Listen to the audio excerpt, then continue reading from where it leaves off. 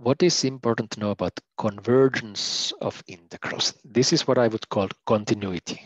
Think about integration as a linear functional. Is it continuous linear functional? And if it is, in what sense? And the continuity, what we hope for is that we would like to bring limit inside the integral. That would be the continuity of integration. The answer in general is no. Integration is not continuous in full generality. But there are cases where with some restrictions we get continuity. In the lecture notes you can read there are examples of discontinuity where discontinuity does not hold. They are important things, so if you have time it would be very good if you could have a look at this exercise 7.3. Then there are two famous theorems called Lebesgue's monotone convergence theorem and Lebesgue's dominated convergence theorem. These are the famous theorems that kind of, I think you should know what they say, but maybe it's not so important that you can repeat the proof. I will not ask them in the exam.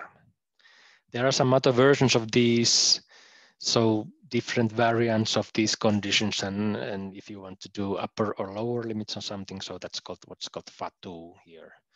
But let's not worry about this. Is actually used to prove one of the key theorems. So the so-called dominated convergence theorem is here. Let's read the statement. It says we have a sequence of functions which are measurable functions, and the key thing is that we are searching for an upper bound g. We assume that we have one function which is upper bounding in this sense that it's bounding all the other functions from above. And we assume that the upper bound is integrable, so that this upper bound is integrates into a finite number. If you have these conditions, then you get what you want. You can bring in the lim inside the integral. So f is the lim here, so you can change the limit and the integral. This is the famous theorem that works when you use the definition of Lebesgue integration. It doesn't work with the Riemann integral concept. So that's one of the main reasons why in mathematics, in probability and analysis, we like to use Lebesgue integral, because we have a kind of a nice condition, clean theorem telling when we can change the integral and the limit. Here it is. That's called dominated convergence. And we need to find a function g which is dominating our sequence of functions fn to do this. The proof is not complicated. It's based on Fatou's lemma and then these previous two pages. So they're kind of, you could think Fatou is kind of one step of the proof in a way. And then a special case of dominated convergence theorem is called bounded convergence theorem. So for probabilities, if you have a bounded sequence of random variables, then for probabilities, you get what you want. And that's the bounded convergence theorem. And then let's see, was there something which we skipped, which I skipped here? It's 7.10, so we should go there. The other important theorem is called monotone convergence theorem, and that's 7.10 in the lecture notes. This is now in the domain. The previous one was in the domain of L1 functions. That's where dominated convergence plays a role. But remember, we look at integrals and expectations in two cases, L1 cases and non-negative cases where we allow infinities.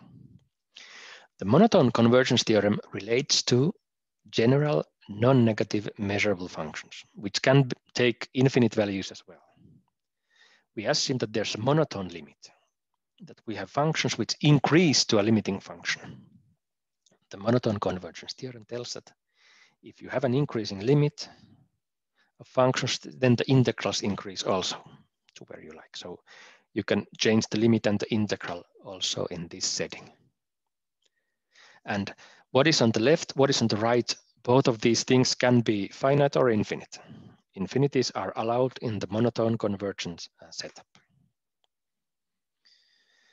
The proof of this theorem is in the appendix, and actually essentially we already did the proof in the previous lecture.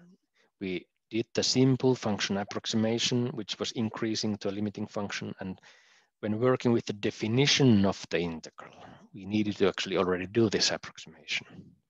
So in some sense, the monotone convergence theorem is just a kind of, it's equivalent to the definition of the integral.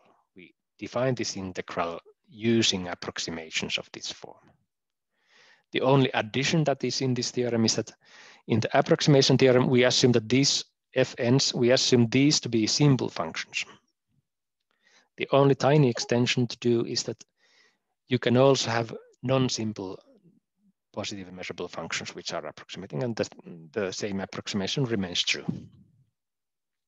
This is the key thing about monotone convergence theorem.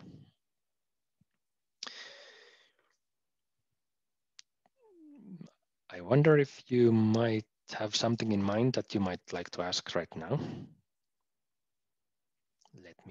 Let me maybe hear your voice. Does this look understandable? I assume this can be also applied to sum, since sum is a special case of the Lebesgue integral. Absolutely. Absolutely. This was one of the topics when I mentioned that for this week, the lecture notes were a bit heavy on the topic. So, but this is actually so important that let's write it maybe right here about this question. Yes. So what about a sum k from 1 to infinity, f and k? If we assume that we have now functions or well, they are functions on the integers, and assume that these functions f and increase to some limit f again, and everything is non-negative in this picture. So then the claim is that the lim when n goes to infinity of this sum is equal to the sum of the lim.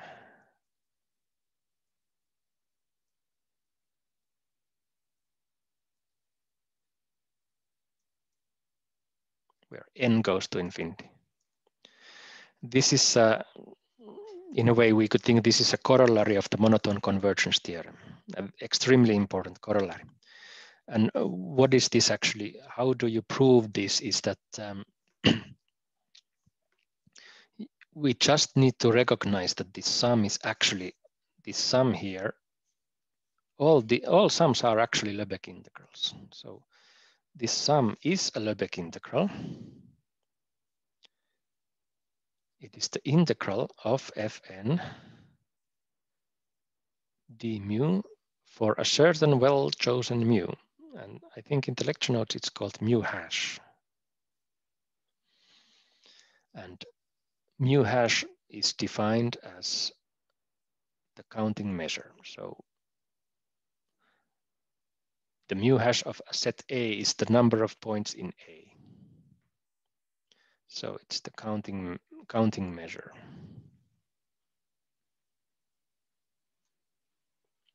So when you recognize that actually any sum, finite or infinite, is a Lebesgue integral also for a suitable measure. So then we use, for this measure, we use the monotone convergence theorem and we get what we want.